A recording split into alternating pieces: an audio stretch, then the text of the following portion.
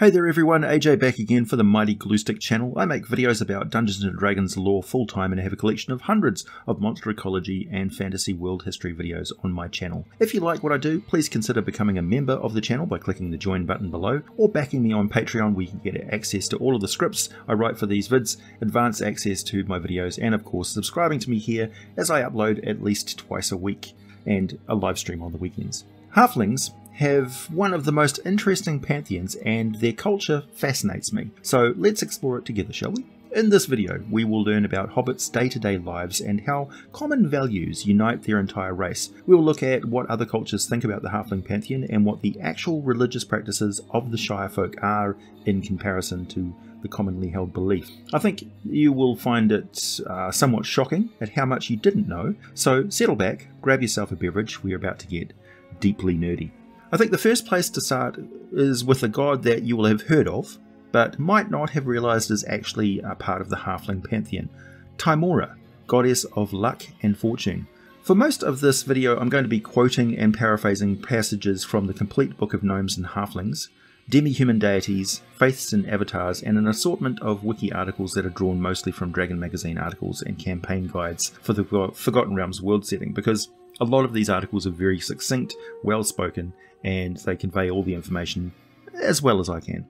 The Halflings of the Realms worship a pantheon of deities known collectively as Yondala's children, or at least that's what most tall folk assume that the Halflings worship, and the Halflings rarely correct them, as by and large it's close enough to the truth.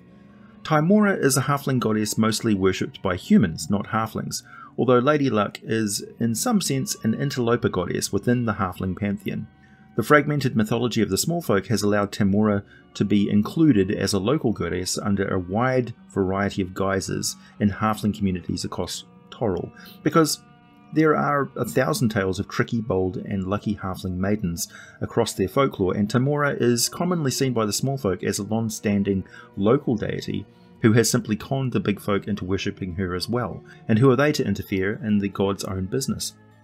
Halflings are unlike humans in that they have a more immediate and local religion, where there are small gods for every aspect of their surroundings in their life.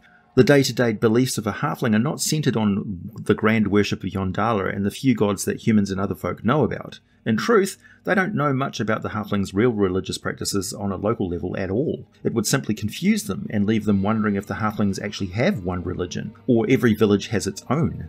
So keep in mind that what I'm about to tell you is just one name and one version of 100 names and 100 variations on each god in the Halfling pantheon. You can travel 10 miles, and what was Yondala in the last village is Yendorian in the next, and on the island across the sea she's known as Galambarine. They are all essentially Yondala, and the folktales and mythology are more or less the same. So if the human says, "Oh, that's Yondala, right?" the halfling will smile and nod and say, "Surely it is," and quietly think to themselves, "This is the goddess as she's made herself known to us, and it's really only of concern to us.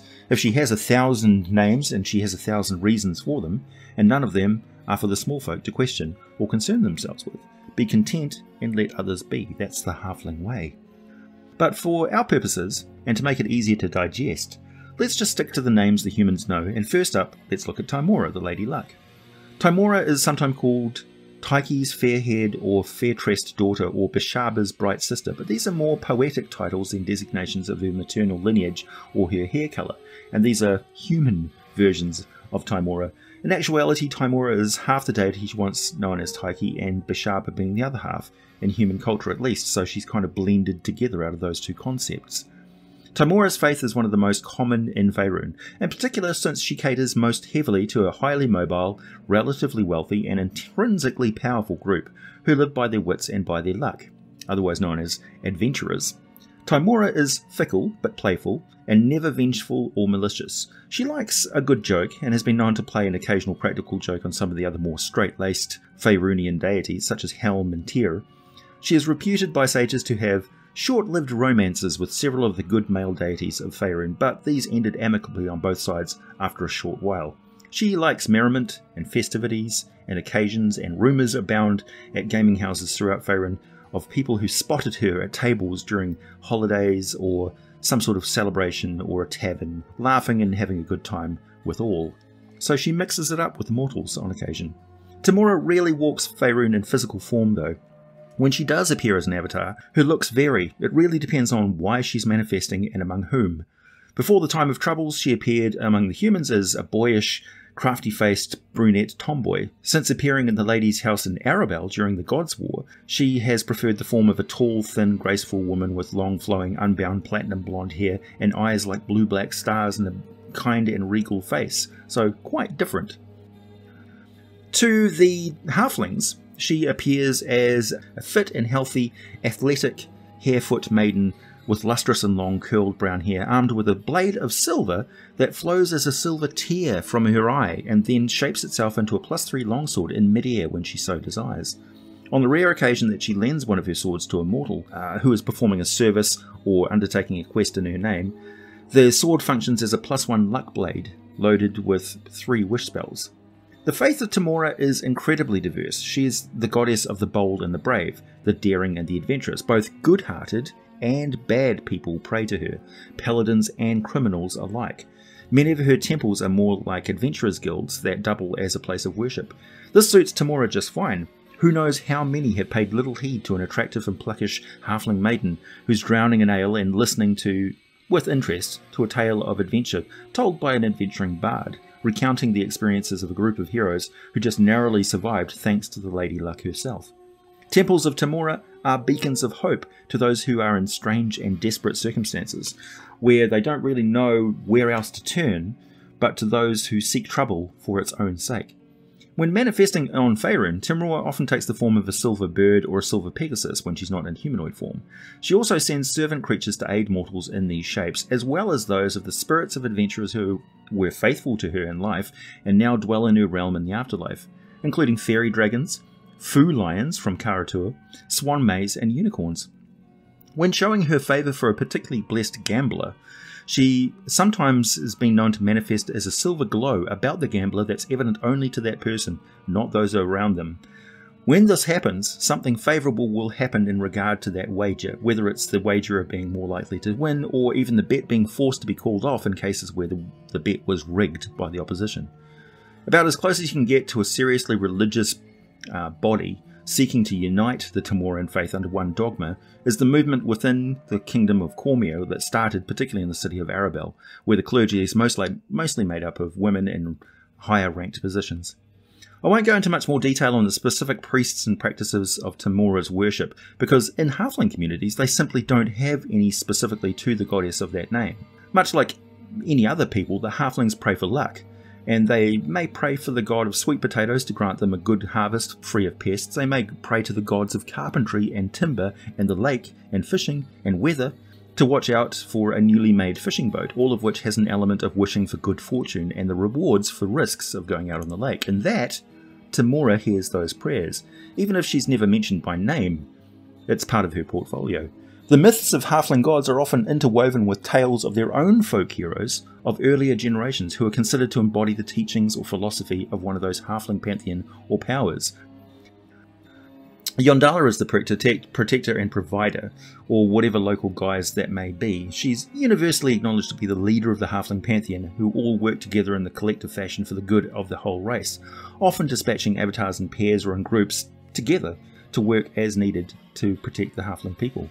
The closest the Halflings have to an evil power is actually the gnomish god Erdlin, the crawler below, who is just as likely to tunnel up into Halfling burrows as the homes of gnomes. The Halfling gods are so alike in many ways that they're sometimes blended together within their folklore, so that Yondala, Karolali, and perhaps even Sheila Peri Royal are all seen as aspects of the same power, kind of like you've got a summer, winter and spring version of a goddess. The Halflings are always concerned with the immediate and the close to home. They don't pray to their gods to save the world from evil, but they will pray for the crackleberry souffle to rise and for it not to rain during a wedding ceremony. Halflings and gnomes are far more interested in worshipping an immediate and beneficent deity, one whose responsibilities are to them and no one else, rather than some abstract power who's supposed to be overseeing the whole race or the whole world. The remoteness of most human and even dwarven deities bewilders many halflings, as does the deference human worshippers show to these deities.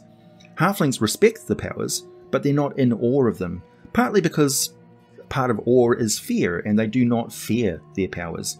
Halfling priests not only remind the community that they owe the gods some veneration, but they also remind the gods to honour their promises towards their followers. So the prayers of halflings are quite different in tone to that of a human, and this can be a bit of a shock to humans who may not have experienced this fundamental difference before. It's a culture shock. When a halfling says the god owes them a favour, they actually mean it. Halfling history is maintained by oral tradition, telling stories, songs and poems. Thus, there is no real scholarly origin story for the race. You have to go around and collect all of these folktales from halflings themselves. Nor do the halflings care about such a thing. Most halflings on Toril will claim the land of Lurin as their ancestral homeland.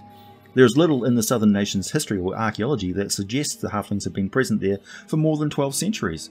The history of elf and dwarf both claim that the genies who founded Kalimshan brought with them many human and halfling slaves, and that only dates back as far as minus 7,800 Dale reckoning. I'll now flip open the Advanced Dungeons & Dragons 2nd edition sourcebook for Planescape titled On Hallowed Ground to page 111 and simply read what it has to say, in the words of author Colin McComb, because he says very much in a short amount of space and really covers the Pantheon and their celestial home quite well, plus the attitude of the halflings as well. The comforts of hearth and home, a soft bed and the company of good friends, freedom from fear and need, the kindness of a word and the generosity of strangers, these are all held dear by the halflings, called the little folk. Is it any wonder then that their powers exemplify these qualities, promoting stability, safety and concern for all halflings above all else? Most of the creation myths of the halflings are unique among the races of the multiverse because they tell of a time where their people, without a god, found Yondala, or Yondala found them and taught them the better methods of survival. Myths of other races usually tell of the gods creating the mortals or the people creating the gods. Very, very few legends suggest that each grew without the influence of the other. Of all the known races of the plains, only the halflings claim that they and their deities are together by mutual agreement, that the powers have as much obligation to the mortals as the mortals do to the powers. The halfling pantheon is one of the smallest across the plains, yet also one of the largest. See, only a few divine names are known to all halflings, but the residents of each burg or village place great importance on the local powers, the ones nearest to hearth and home. The halflings just don't feel a need to surround themselves with too many shared gods. Truth to tell, the little folk have heaps of powers known as the 1,000 small gods, who aren't really much more than spirits of the local land, if they're even that.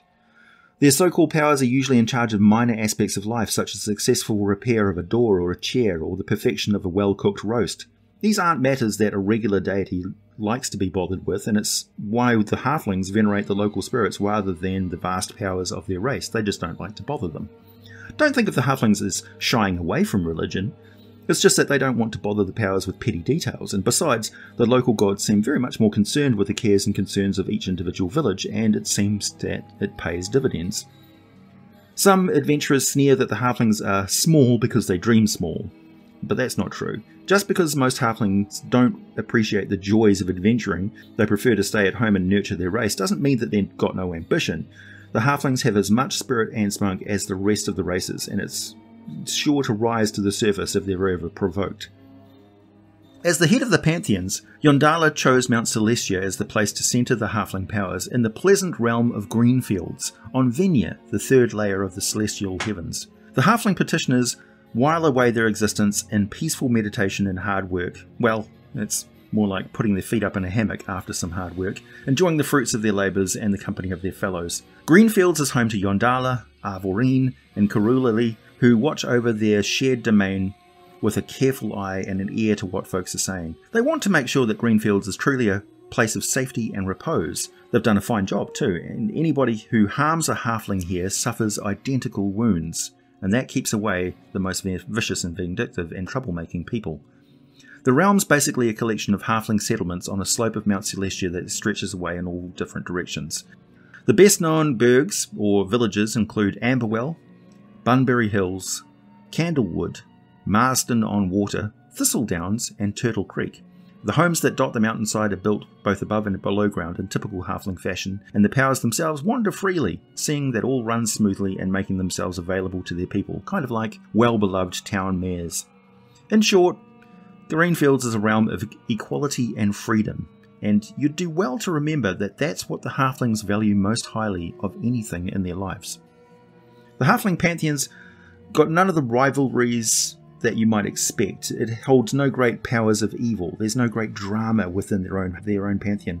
The Halflings look to other races for that. Indeed, their gods tend to work together so smoothly, sharing their portfolios and interests in order to present a unified front. That's what they do to get the big folk to take them seriously. The Halflings unify and put on a show of force to let them know that they're not to be trifled with, and that's exactly what the Halfling gods do as well. Every power in the Pantheon takes threats to Halfling well-being seriously, and they have no compunction about sending groups of avatars to defend their people's villages, or including sending celestial hosts down to help when summoned.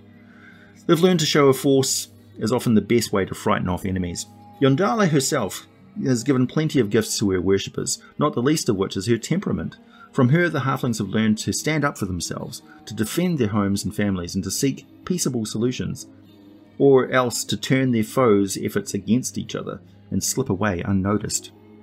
Yondala is a charming and persuasive power of peace, and though she can take life and health as easily as she gives it, she never seeks out opportunities to harm those who don't richly deserve it, but her vengeance is terrible. Arvoreen is a fiery guardian of the home, and he firmly believes in an active defence. He urges his charges to keep their burrows secure and to be ready in case of attack, and to put down danger before it even rears its head. Though Arvoreen stops short of advocating war, he's not shy about pointing out folks who are acting suspiciously, and after all, they might just be evil in disguise. To this end, Arvoreen spends most of his time in Greenfields drilling elite troops of Halfling warrior spirits called the Keepers, who protect the Greenfields. The god isn't exactly a popular power, but he is respected and revered for his teachings. It's from him that the Halflings learn to construct elaborate systems of defense and tricks and traps to defuse enemy charges. And it's from him that they learn that someone who gives aid against a mutual foe is a friend to be rewarded and trusted.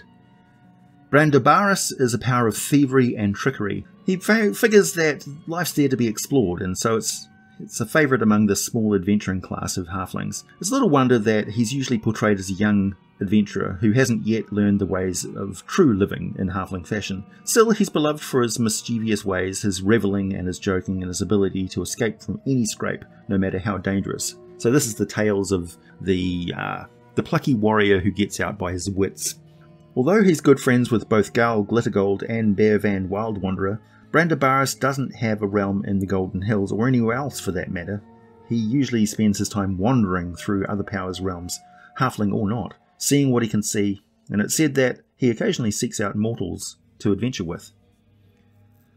Corolali is a power of the home and the hearth. Corolali is also a gentle protector of the halflings. However, whereas Yondala's concern lies with the overall race, Corolali cares more for the sanctity of the home itself. Her real interest is in the hospitality, generosity and kindness of halflings that they show to each other and to others. Naturally, she hates liars, people who steal, and especially cross-traders who break into somebody's home and burgle them. Corolali doesn't get too involved in the day-to-day lives of her followers except on a small level, watching over the everyday events of the home. However, she's keenly aware of what the faithful do, and if roused, she can be a most fearsome foe indeed. Any halfling whose burrow has been violated knows the feeling of Corolali's fury swelling within them. Sheila Peri Royal is a quiet one. She's rarely seen without a smile on her face and a dancer in her eyes. She's concerned with nature and agriculture and how to maintain the balance between the two. The druids' need to preserve wild growth is just as important as the farmers need to till the fields, and Sheila's the one who tries to see that they both get what they want. She will instruct them that sometimes it is best to leave a field fallow and to return to the wild to be replenished before it can be cultivated again through farming. She's also concerned with the pleasures of life, feasts, revelry, romance, and a general desire to live with passion. Her petitioners feel the same way. They all want to learn to live like the deity, and they welcome anyone who can teach them the path. In her realm, the Flowering Hill, it consists of a single orchard and a wide farm, and her petitioners work in both sites, learning how to appease nature and their bellies at the same time. They're an open and friendly sort, but they also get an awful lot of travellers going through their territory as they make their way up the challenging heights of Mount Celestia in their personal journeys of self-growth. Thus, they're careful and watchful, but also welcoming. Erogalan, sometimes known as He Who Must Be, is he's the god of their afterlife. The Halfling view of life is so gentle and optimistic that even their view of death is seen as more of a respected and revered transition, never to be feared. Erogalan is seen as a protector of the dead, not as a judge, and he's pleased to play this role. Folks who die are usually buried in the soil, and Erogalan embodies reverence for the earth itself and for the promise that it holds, its restful place. Fittingly, his realm is a cavern beneath the fields of Eronia, but it's not filled with petitioners looking to merge with their power and stay there. Rather, they're inhabiting the place, waiting to be sorted and sent on to the proper places in the plains for their afterlife. It's not horrifying, it just is. Now let's take a closer look at the finer points of Halfling culture in general, and a little secret that was revealed to me by a member on the Discord channel called Mason. So shout out to Mason, thank you very much for pointing this out to me today. Let's turn to the Wikipedia article. First, we'll get this out of the way and talk about Dlaran, also known as ice steel. It's a non-natural white metal that is unknown to most peoples of Faerun. It's a closely held secret of Halflings.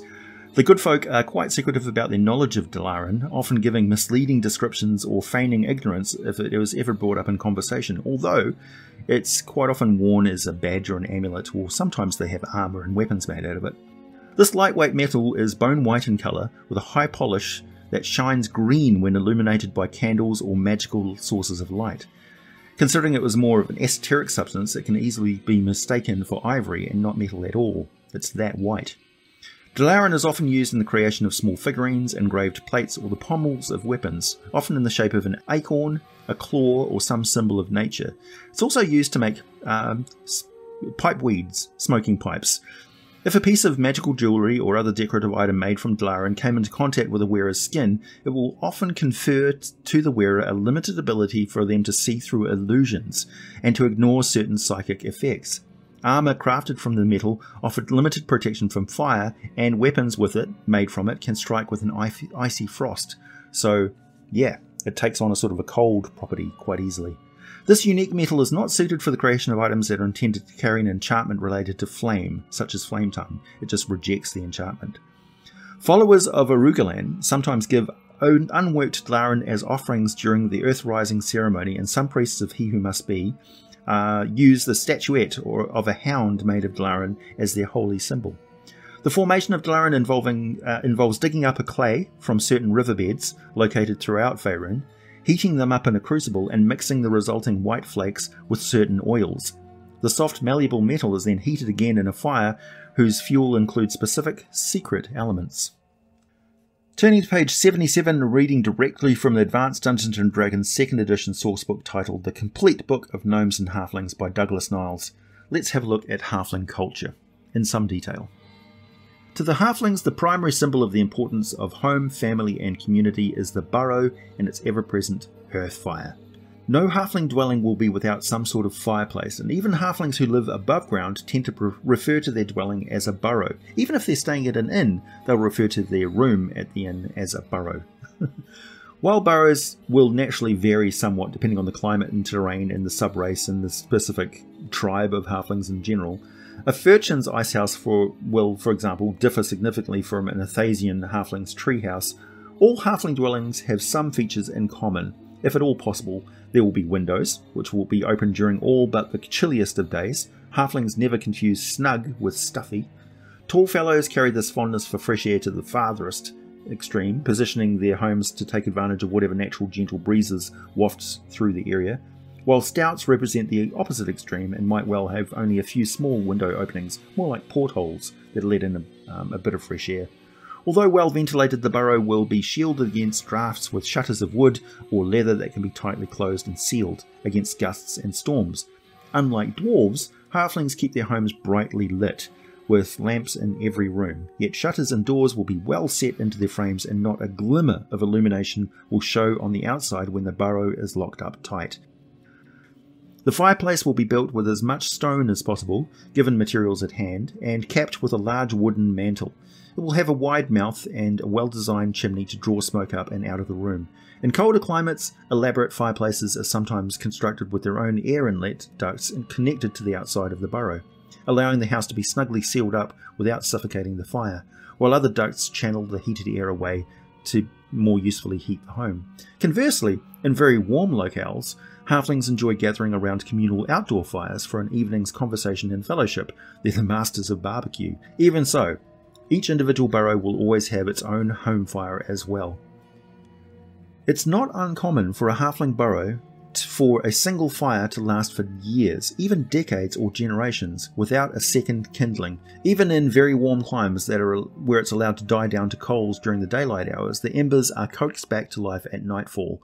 Well-seasoned hardwoods are a favoured fuel, but wherever they live, Halflings will quickly learn the best fuels for producing a warm, steady heat. Out on the steppes, they'll use chunks of condensed buffalo dung, for instance.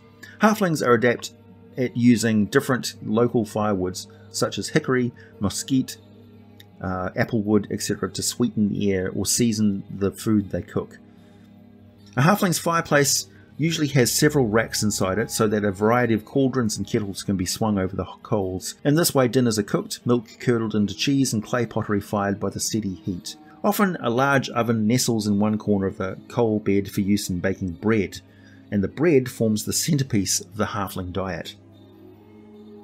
Halflings have been called connoisseurs of comfort, and the interior of a burrow will be furnished as cosily as the inhabitants can afford.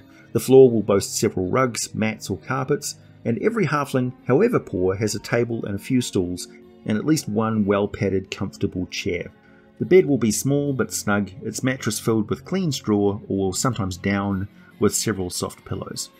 The mantelpiece will feature a wide variety of decorations, mostly practical, like dishes and candlesticks, but a few ornamental or exotic items, usually among the owner's prized possessions, even if they don't know exactly what they are, provided they look interesting enough, and quite often have a story attached to them, usually attached to an ancestor or relative.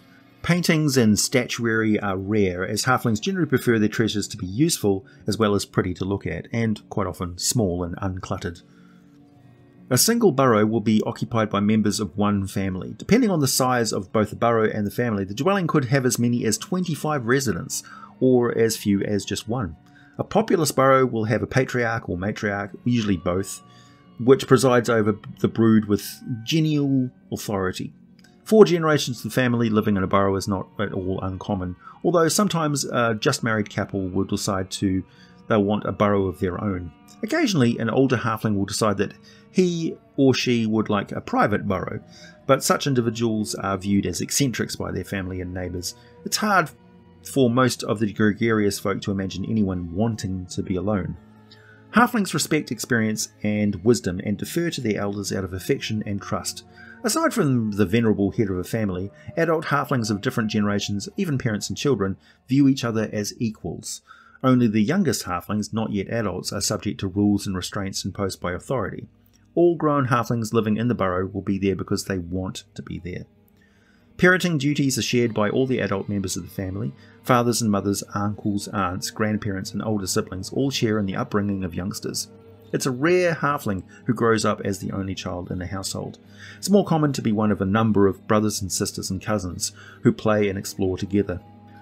Though family bonds are felt warmly, they are not a cause for exclusivity. Feuds between clans are rare, since most disputes are blamed on the disputers themselves, not their family. For example, if a Halfling who gets into a fight, which is rare but not unheard of, is likely to be criticised soundly by his or her own family for his or her lack of self-control. There's no "let's go and whoop them guys who beat up on my brother" mentality.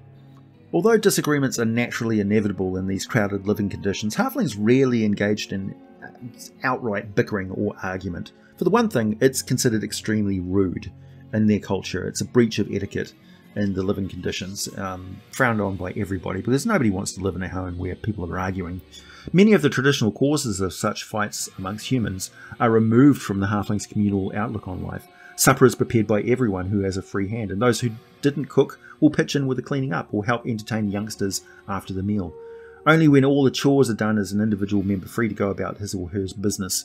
Because of their ready-to-help nature, tasks like cooking and cleaning usually don't take very long, so this still leaves family members with plenty of time to get their feet up and their eyelids down.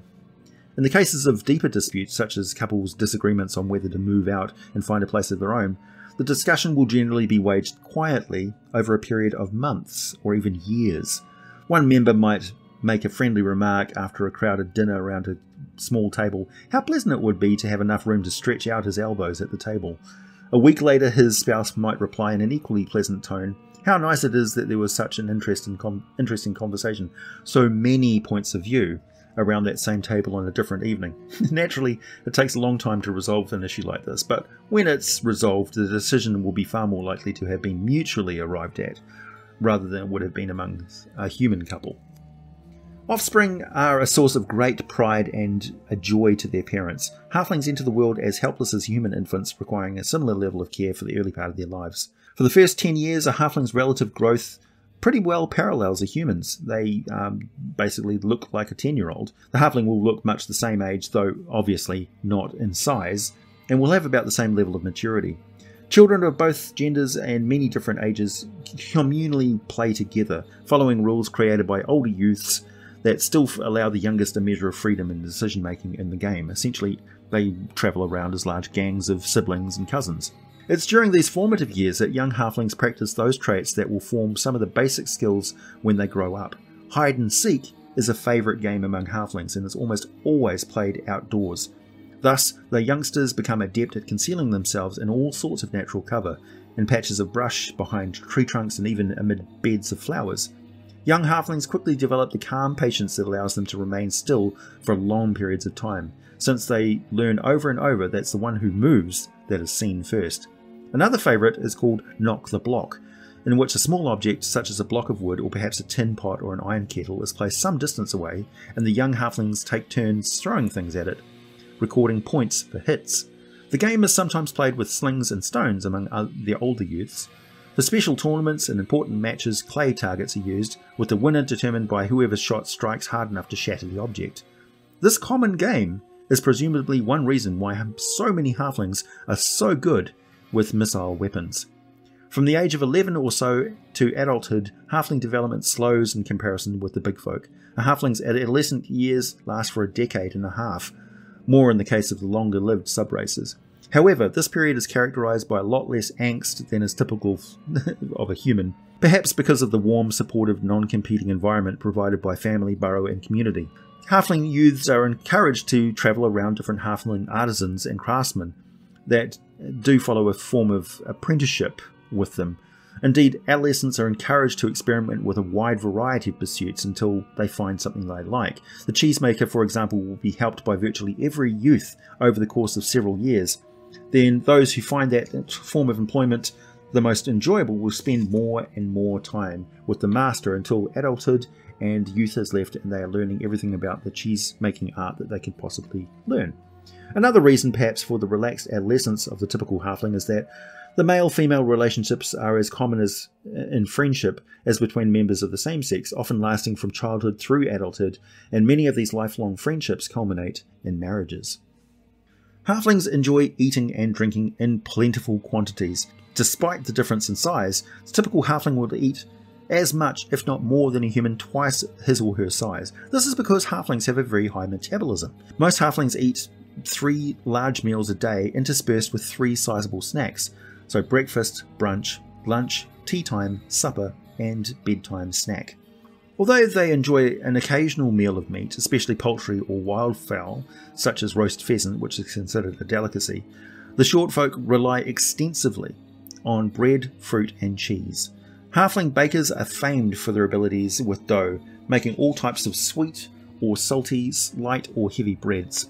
Cheesemaking is another skill in which many halflings are proficient, and here too a variety is a prime hallmark. Each individual cheesemaker will typically specialise in one kind of cheese, no two of which will be alike, allowing a halfling community to offer a variety of sharp and hard, mild and soft cheeses.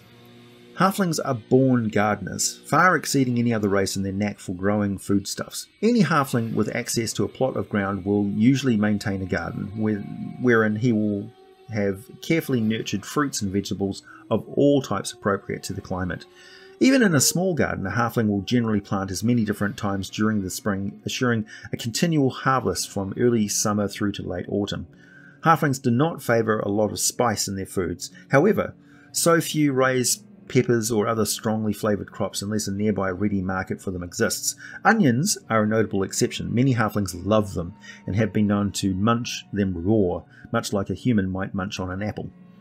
Halfling brewers are well known and their products popular with humans as well as other halflings. As with cheese making, a brewer will specialise in a single beverage. These can vary from a heavy stout.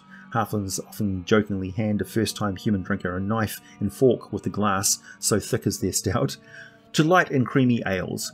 Fruit wines are also popular, with halfling vintners specialising in using whatever fruit is nearby to hand. It should be noted that, although halflings favour many sorts of wines and ales, they rarely get drunk, due no doubt to their high metabolism. Rather, the alcohol tends to make them pleasantly drowsy, and a group of halflings that share a bottle of potent stuff will typically become quite relaxed, quiet and contented as the evening wears on. The key to the village is the halfling's desire for the maximum of comfort with the minimum of effort. These pragmatic folk long ago learned that, though one halfling might learn to grow and cook and sew and build and so forth, specialisation in these tasks creates a much higher level of quality all around. Thus, we see the cooperative roots of the halfling's picture of community. Indeed, this cooperative nature extends to all their aspects of life. The bread maker will give his or her loaves to other villagers, as will the cheesemaker, as with their cheese, and the brewer with their beverages, plus the baker's family gets the best loaf from a particular batch, but everything else is fair and everyone gets an equal share. Burrow excavation and house building operates under the same pattern. The most experienced builder in the town will supervise a legion of workers, so that the initial portions of the task can be accomplished in a few days. As the furnishing of the burrow, the occupants see that themselves, and that's where carpentry and trade and barter comes in. Though halflings mingle well with human society, this doesn't mean they have departed from the concept of the village. Rather, it's an indication of their broad vision, for nowhere is it written that the villagers must be fellow halflings. A halfling who dwells in a city will treat his or her neighbours as fellow villagers. This is what makes halflings much better neighbours than anybody else. They're quick to recognise when generosity is not reciprocated, however, and will soon narrow their circle of villagers to those who feel a similar sense of cooperation and friendship. So, travelling to your halfling neighbour's house with a loaf of bread and saying hello is a very good idea. Halflings are adept at utilising local resources in their labours. Although only the stouts are very effective at mining, all subraces will be familiar with the surface features of their surroundings. If they live in an area with a lot of trees, carvers will know everything about each variety of wood available. If the environment is rocky, experienced stonemasons will be predominant. The most dramatic evidence, perhaps, of this adaptability is the fact that the Furchin had developed a high level of skill at working the raw materials of their nearby woodless and stoneless environment. They make everything from in their home, their tools, weapons, and clothing out of leather, bone, and ice.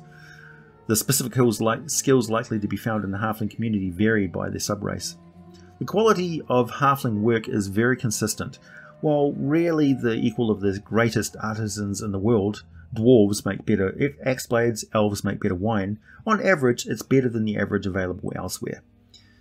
Areas where halfling craftsmen truly excel include many tasks involving dexterity and great detail. The small folk make splendid jewellerers, engravers, locksmiths, wood carvers, and indeed artisans of all types. They love colours, and once again, the propensity for detail allows the halfling painter to bring a scene to life through vivid and bright colour. If clocks are known in the world, then it's likely that the finest clockmakers will be halflings. Also, because of their proclivity for entertaining gossip and news of all kinds, halflings make great storytellers. Most of them have a gift for music, and halfling musicians and storytellers are in great demand in any village, festival, or hall.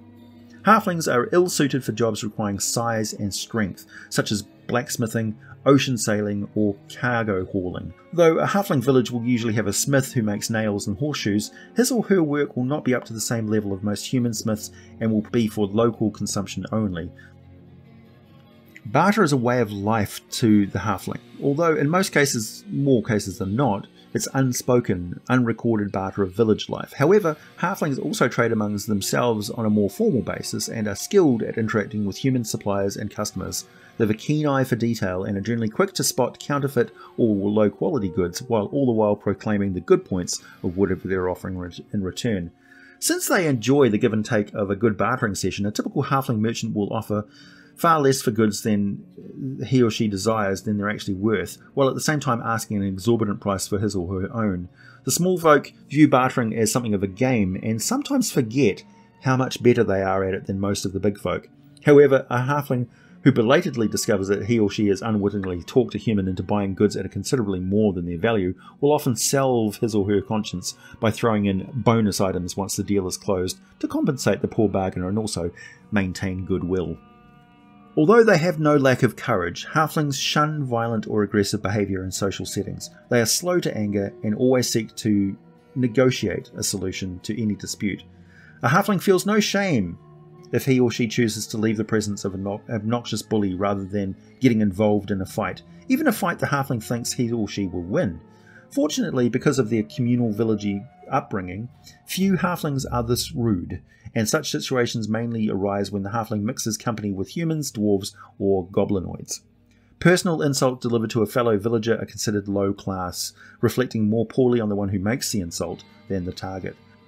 Politeness is much more admired, and one who shows tolerance to a neighbour who has wronged him is considered to be the epitome of a class act. Parties amongst halflings are common and will be given for a variety of reasons. Birthdays are always a cause for celebration, and with so many family members living together, it's rare for a month to go by without several birthdays in it. Each community will also have many annual holidays, but these vary by each individual village. There's no general holidays shared by all. Often the small folk will celebrate whatever festivals are popular among the human and demi-human neighbours, soon giving these observances a characteristic all of their own. The hosts of a party are expected to provide food and drink. Much of this will be contributed by neighbours prior to the event anyway. Thus, none of the guests show up with anything to contribute, as they're all provided for with a bottle, a wedge of cheese, a loaf of bread, or the like beforehand. Indeed, this is one way halflings get invited to parties. If you find out that your neighbour is celebrating his birthday, for example, take over a small jug of ale in the morning and he can hardly turn you away when the festivities commence in the afternoon. So, you've already pre-bought your invitation to the party. There is little sense of social status among the halflings in a village, aside from the amused tolerance shown by adults to children and the general respect for the elderly. Wealthy halflings are expected to throw bigger parties and to generally show generosity to those less fortunate. They are not accorded any upper class standing because of this. The villagers will elect a sheriff, a mayor, a constable, and give this individual nominal authorities to arrest troublemakers. Rambunctious behaviour is rare among halflings themselves. However, so the sheriff's main concern will be control of the behaviour of humans, dwarves, and other possible troublemakers who come through their community, and they're generally backed up because they're respected and given that task for a reason. Halflings are a folk who derive pleasure from many simple things and are not afraid to show it. A halfling who is happy laughs. One who feels affection or love will express himself or herself with words or deeds. The small folk love to tell and hear stories and will generally be attentive and silent when anyone spins a tale. Not surprisingly, they especially love stories in which the small and clever triumph over those who are physically larger and stronger but clumsier and less quick-witted. You can always get a halfling's attention with those sort of stories. Halflings also have a frank appreciation for bawdy humour and practical jokes, it has to be said. They have the ability to laugh at themselves, although one prank often leads to another in retaliation and so on. It rarely gets out of hand. Such good-natured exchanges have been known to continue reciprocated back and forth for decade after decade. Happiness aside, the small folk do know the same griefs as humankind: death and illness, partings and natural disasters and other tragedies. Though they are, as a people, deeply affected by such misfortune, halflings tend not to display their grief openly as do humans. Halfling villagers who have lost several neighbours and friends to marauding bandits will shuffle around as if they're in shock. There will be few tears, little wailing or crying. Even more surprisingly, there will be few expressions of outright anger or hostility. Revenge is not a great drive for most halflings, though occasionally a wrong will be judged so heinous, so unforgivable, that retribution is required. Deliberate murder of one of their family members is a prime example. Loss of possessions, however, whether due to accident or malicious acts of others, tends to be greeted with a more relaxed attitude of, well, easy come, easy go, we made that stuff ourselves anyway, it can be replaced. In the day-to-day lives, halflings are remarkably impervious to frustrations and depression. Members of the small folk show a remarkable ability to adapt to circumstances of their surroundings. If the crops fail and food is short, they derive that much more pleasure from the meagre fare that they eat. And if the roof caves in and the family has no place to sleep, they will remark how fortunate they were that no one was seriously hurt, and they mean it. A favourite form of contest among halflings and all subraces is the exchange of riddles. This can vary from simple questions and answers to complex riddles involving clues and vague and obtuse ones. It's not uncommon for a halfling to spend an hour or more pondering such a problem in silence, punctuated only by his or her frequent admonitions. Don't tell me the answer! Even more baffling to non-halflings is the question game, a contest in which each participant must answer a question with another question. Each response must be a complete sentence relevant to the one that preceded it and delivered within 10 seconds, or the player loses a point. Experienced players can continue the game for hours. One legendary brother and sister team are rumoured to have carried a game on every time they met for the last 20 years of their lives. Some halflings enthusiasts of the game will treat every question addressed to them as an invitation to play, with sometimes regrettable results. Halfling settlements for the most part tend to remain small. They will live in towns and shires scattered throughout a human empire. For example, they might occupy several small villages in a forest ruled by an elven king. In a few cases, halfling holdings have expanded to the size of a kingdom. Both the Forgotten Realms and Krynn boast nations populated and ruled entirely by halflings. Lurin is a prime example. But even here, they have laboured to maintain peaceable relations with realms that share their borders. As you can guess, halflings prefer to avoid war at all costs, if at all possible. A community of the small folk will be willing to negotiate extensively and even yield to a certain amount of extortion in order to avoid bloodshed. However, when pressed to the point of no return, halfling troops make determined fighters with a number of effective tactics at their command. In most cases, only about half the adults will fight, the remainder remaining behind to protect the elderly and the children. In cases of dire need, where the very survival of the community is at stake, every able-bodied adult will be able to be drafted into the cause. Halflings have a reputation for being easygoing and somewhat lazy, but this does not mean that they cannot fight effectively if they need to. The legends of the bad old days remind every halfling of what life was like before they had villages and lands of their own, and they will fight with surprising tenacity, even ferocity, to keep from slipping back into that fugitive existence. Thus, each halfling has something that can be used as a weapon in his or her burrow, no matter how peaceful the area. If the halfling has to fight in the recent past, then each resident will have a sword, short sword and a shield, as well as a bow and arrows or sling and bullets within their home. Even if the battle is rare or virtually non-existent, villagers will be able to arm themselves with a missile weapon pretty quickly, and at least a long knife or a spear for melee combat. A fact invaders expecting to find them easy prey have discovered time and again, to their surprise and regret.